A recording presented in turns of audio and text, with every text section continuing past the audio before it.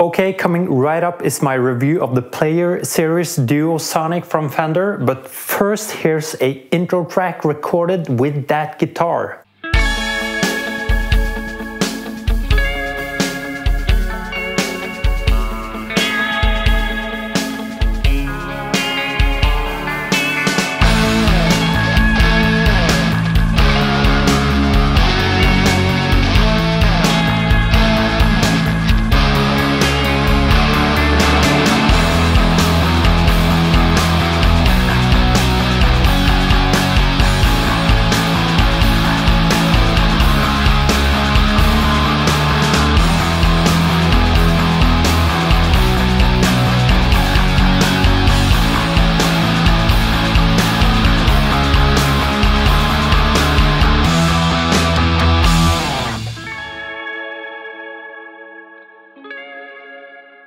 I love gold! The same goes for me, but actually the name of the finish on my guitar is Desert Sand. You also get this guitar in a couple of other finishes, and by the way, you can also get this guitar in a HS configuration, which means with a humbucker in bridge. So in this video I want to show you some clean sound and some dirty sounds. I want to talk about the specs, and also I want to tell you what I think about this very guitar, and I'm pointing in this direction because the guitar is down there. By the way, this video is sponsored by Fender, but they are not telling me what to say in this video, so I promise you this is an honest review.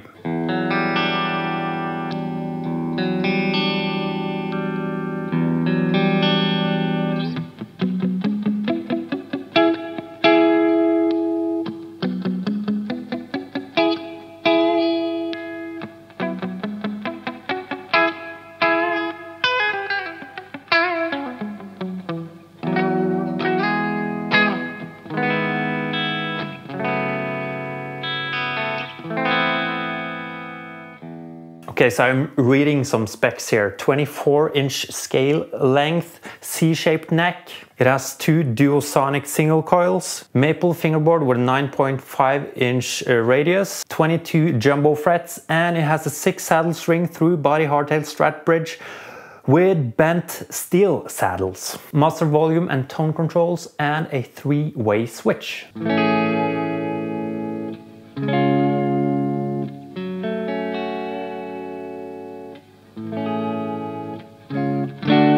And I want to tell you what this guitar reminds me of. Going back maybe 10-15 years, I used to work at a guitar store, and I think it was around that time that Fender released a series called Classic Player, and in that series they had a guitar called the 50s Baja Telecaster.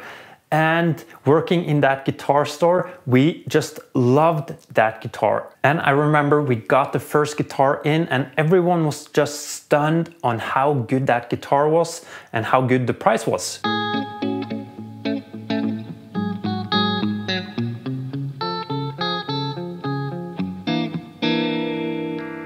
So one employee bought one, then another one bought one, I bought one, everyone ended up buying one, and they were so easy to sell because we truly liked every single guitar that came into the store, and again the price was really, really good.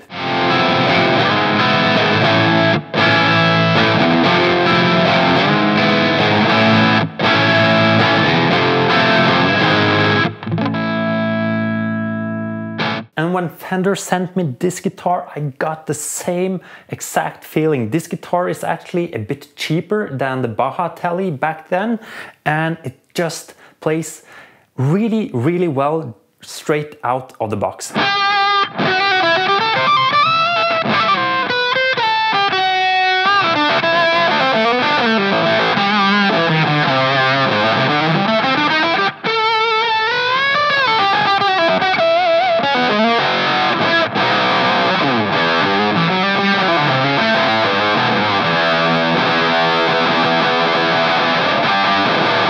To me, it's such a good sign when I just want to sit and play the guitar acoustically without even thinking about plugging it in, and that happened to this very guitar. And one thing that I noticed after using this guitar for a while is that the tuning is a lot more stable than with the Mustangs. I'm just comparing those two since they are offsets, and I have a Vintera Mustang which I also like a lot, but I think the tuning is absolutely more stable on the Player Duosonic.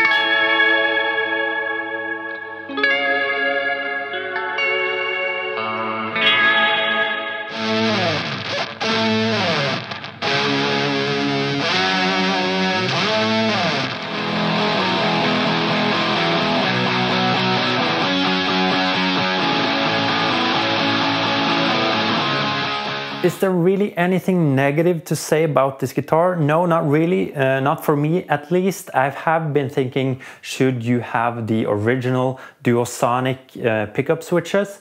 But I don't really miss those at all. The guitar would be more authentic, of course, if it had those, but the three-way toggle switch that you get with this one just works better anyway, so yeah. Why don't have that? By the way, if you're interested in offset guitars, I want to recommend that you check out this video that I made. I really recommend this guitar, but just don't take my word for it. Listen to the sounds that I have recorded in this video, and if you have the chance, try one out. That's always the best thing to do. Okay, thanks for watching. Hope to see you in my next video. Bye.